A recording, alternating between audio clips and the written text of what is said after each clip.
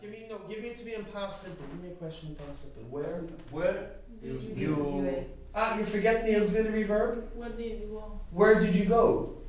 Instead of go, we can say where. Now, if we say stay, it's in the place. Where did you stay? Where Where did you visit? Where did you visit? Very good. Or give me a question with present perfect. Where?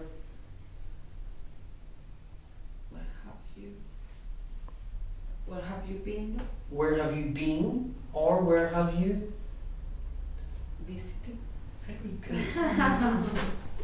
You can read my mind. Yeah. Okay. Fine. Okay. So now what I'm going to ask you to do, I'm going to ask you to go into pairs. Okay. So would you just start to move it in? No, it's okay there actually, and you two are together. So what we're going to do. Okay. In pairs, you're going to match a letter to a number. Okay? So I want you to do the exercise together and ask each other the questions. Okay? Now, you can also invent your own questions, okay? So I want you to start off with a have you ever, and then follow on with maybe another question in past simple.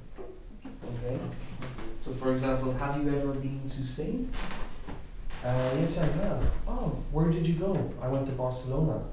Ah, how long did you stay in Barcelona?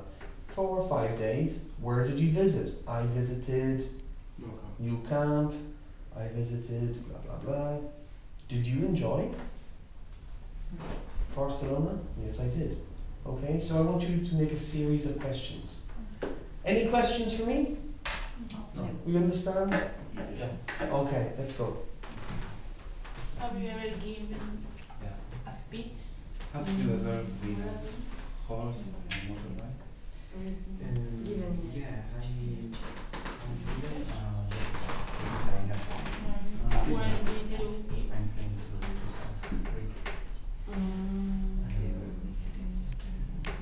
When was the Okay, would you like to explain? Is it past participle or what verb? School? Swim? Okay. Past In our past. Did you pass that?